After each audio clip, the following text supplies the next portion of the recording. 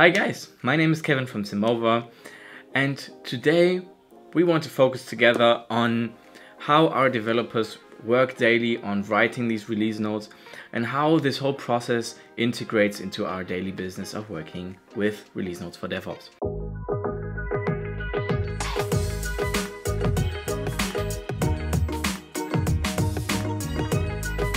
So for that, we'll go straight into the system where we have a product backlog item. And this product backlog item we can set to any status.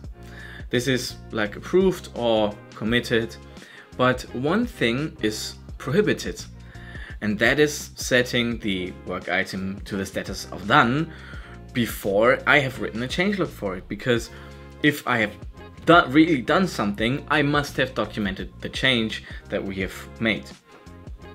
And that we already see the first advantage that we have is that we have a process safety. We're saving this process to be finished before I also have documented my change. So now that the process is prohibited, I'll have to write a release note for it, of course. So what I'll do is I'll just navigate into the release note tab.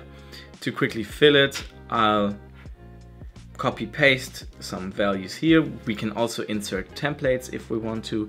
More on how to insert templates here, which we can then adjust, is of course in a different video which you can find on our website or on our YouTube channel. So now I can easily proceed and set this thing to save, and also the status done will automatically be added to our release note. So now that we were able to finish this work item, we've really integrated into the process of our daily work that we are usually working with in DevOps. And also this way we have set a new standard of work, because it's really ensured that anyone has to write this release notes before the process can be finished.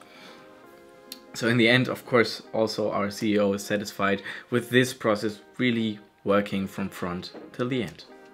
Thanks a lot for watching this video. I hope you enjoyed it, and I hope that you were able to get some value out of this for your own release note creation. Simply go down to the comments if you have any questions, leave a like, and also feel free to check out our other videos regarding the release note creation.